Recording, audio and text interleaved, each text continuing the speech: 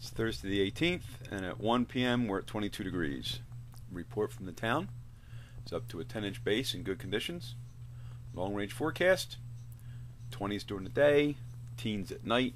Snow every single day except for one. Originally they were saying Saturday was going to be the partly sunny, partly cloudy day, and now it's been moved to Monday, so that's a good thing. So we'll have overcast and snow on and off right through the weekend. There's Wes walking. And this is from yesterday. This is Trail 2 heading into Big Moose Station. Let's have the camera out. He got a whole spectrum of stuff. He went out looking for stuff for me so I can show you what's going on.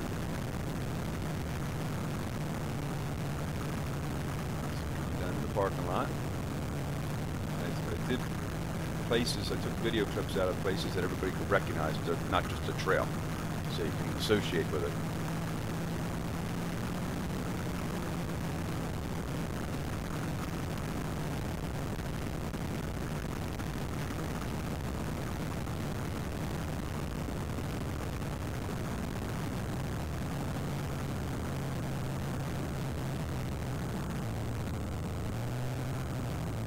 There's the station.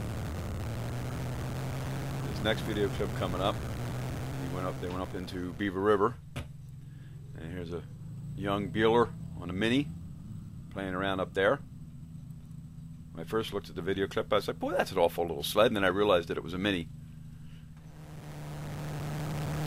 And this is coming down Trail 1. There's the gate coming back towards Old Forge. You can see what Trail 1 looks like. This is from yesterday. You can see it was snowing.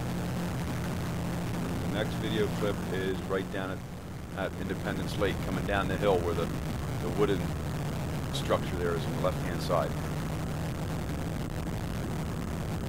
You can see it was snowing because there's snow starting to stick to the lens of the camera. This was yesterday. And as I said, everybody's having fun. I mean, is it pristine perfect? No.